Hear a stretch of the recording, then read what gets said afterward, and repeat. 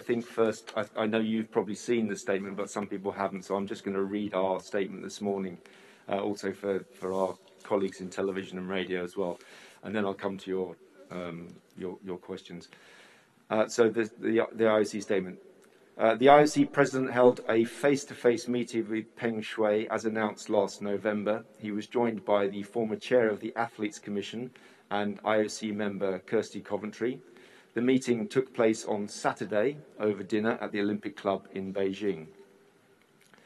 Peng Shuai informed the president that she would attend several events at the Olympic Winter Games Beijing 2022 over the coming days. Later that evening, she and Kirsty Coventry attended the mixed curling match between China and Norway.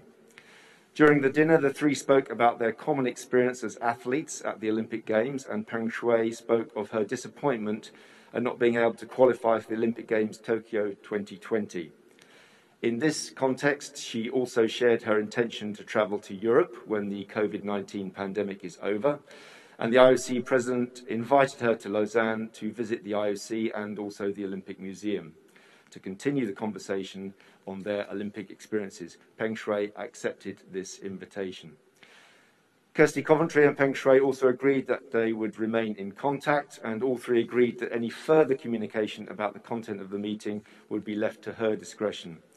The in-person meeting in Beijing followed a series of telephone conversations with Peng Shuai over the past few months, which started on the 21st of November with a call attended by the IOC president and the current chair of the IOC Athletes Commission, Emma Terho, who unfortunately could not take part in the meeting in Beijing.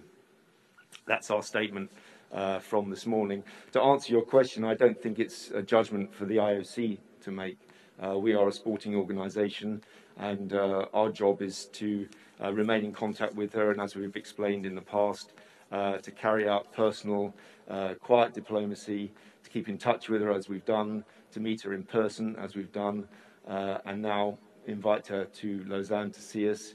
She had a long conversation with Kirsty Coventry yesterday, I think, at the curling the day before.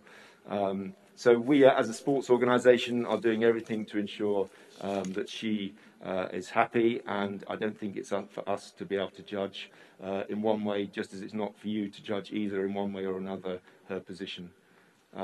Yes, lady there, and then we'll go. No, lady. So let us begin. I think, Kit, were you going to go first, or no? Wan Chuan, if you could start first, that would be great. Yeah, yeah. You first. Yeah.